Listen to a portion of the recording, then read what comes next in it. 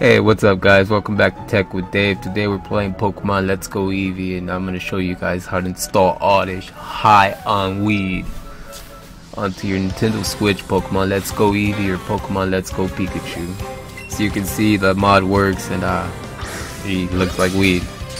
I'm going to go ahead and catch him, just check out the Pokedex entry and show you guys. And the game's legit. It's cool. There's different mods and I hope to bring you guys newer mods.